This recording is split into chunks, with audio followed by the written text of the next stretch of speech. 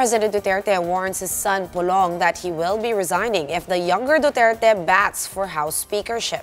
But the Davao City representative says his father has nothing to worry about. Gemma Vansenia has the report. After the midterm polls, lawmakers in the lower house are now gearing up for the election of its new House Speaker in the 18th Congress. And as early as now, President Duterte has announced that he will remain neutral and refrain from endorsing anyone, even his own son Paolo Duterte, who's now Davao City's 1st District Representative. Reports have named Pulong as one of the contenders for the position. And should the presidential son indeed vie for speakership, Duterte says he will resign. Itong si Paolo, sabihin ko sa kanya, if you run for the speakership, let me know. Kasi kung tatakbo ka, magre-resign ako.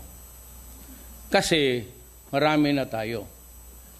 Then yung kapatid mo, Mayor.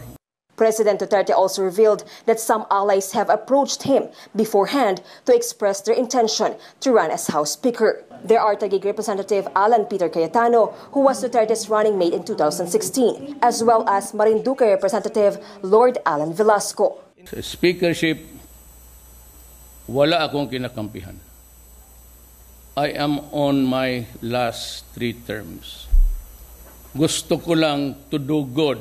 I will not, because there is no way of telling you will win.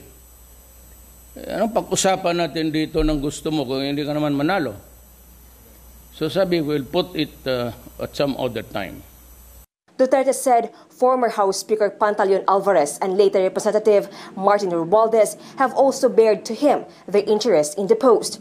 But the President clarifies he has not endorsed any of them. Si Alvarez, though not directly, pa-slide lang. Something like, might be good to be there. Parang ganun. But it was spoken in a dialect sa Visayan. Pahingo-ingo lang rin ako. I do not have really the numbers. Puro ko sila kaibigan. I have nothing against them. Fine guys. We nurture the best of friendship. Alvarez, on the other hand, says he is prepared to give up his bid in favor of Paolo Duterte. In a Facebook post, however, Pulong says he has no intention of becoming Speaker. For News 5, Jenny Dongon, We Are One News.